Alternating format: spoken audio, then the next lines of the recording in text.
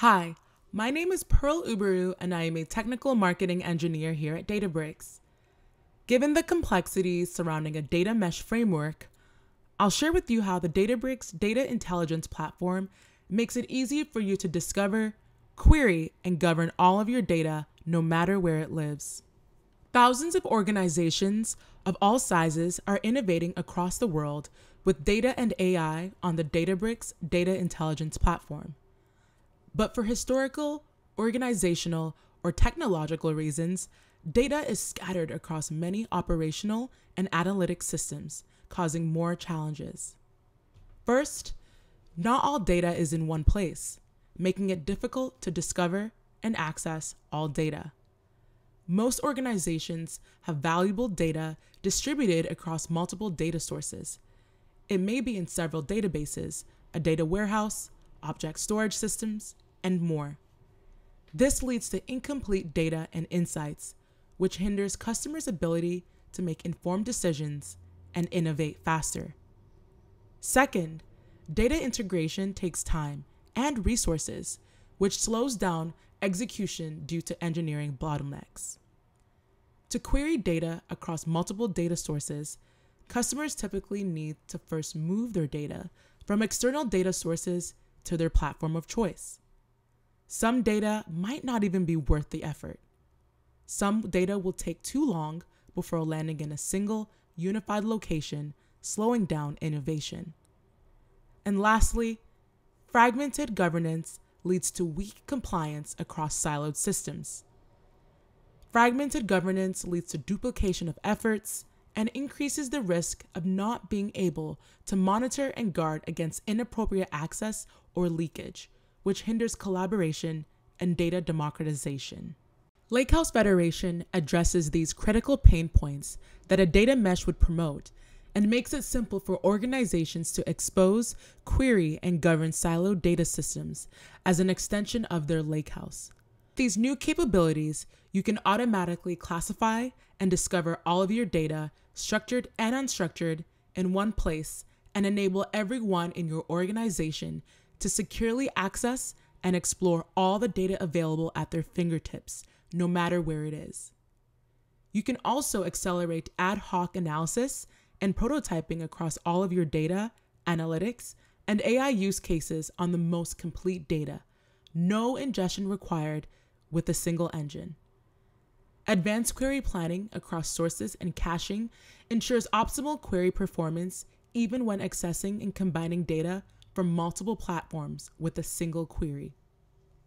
And lastly, you can use one permission model to set and apply access rules and safeguard all of your data across data sources.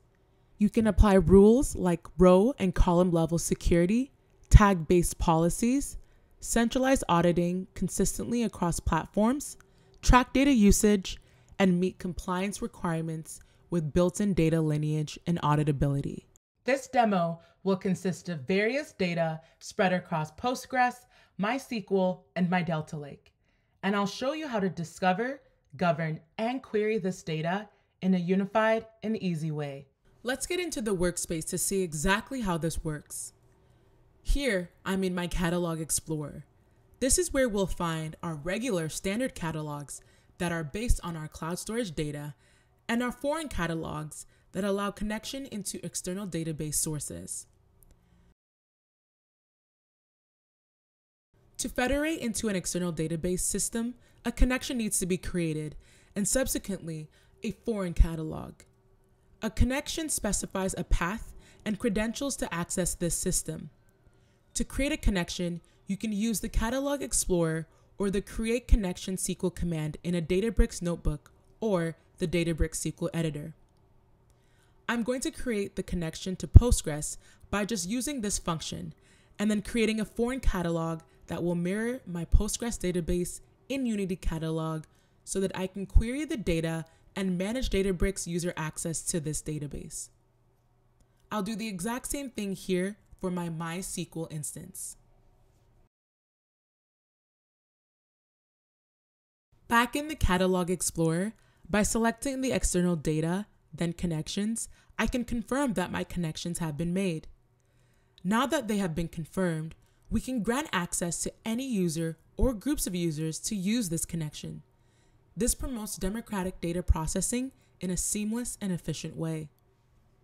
To create a connection, you must be a Metastore admin or a user with the Create Connection privilege on the Unity Catalog Metastore attached to the workspace. Back in our Catalog Explorer, we can view our new Postgres catalog and MySQL catalog. We can see the catalogs we just made, and the schemas from our Postgres instance have populated, and we can see the tables within the schema. We can also preview the data in Postgres by viewing the sample data in Databricks. Best of all, we can provide access to users and groups of users by setting up permissioning at the catalog levels. This allows users to use the catalogs and provide more flexibility for the appropriate team to respond to data changes quickly. To create a foreign catalog, you must have the Create Catalog permission on the Metastore and be either the owner of the connection or have the Create Foreign Catalog privilege on the connection. Additionally, with the power of Unity Catalog, we can provide both row and column level security for our external database tables. Here is the original online users table from our Postgres instance. Then I'll create a function that will mask a certain column if I am a super admin. Then I can apply that mask function to my online users table, and because I am in fact a super admin, the last name column is now masked. The ability to work with your data, no matter where it lives, is important to our customers here at Databricks.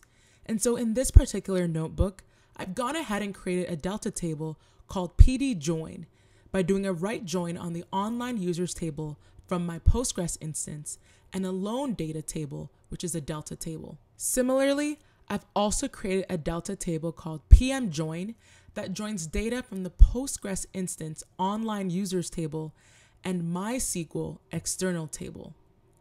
Let's see how these tables relate to one another by taking a closer look at the data lineage.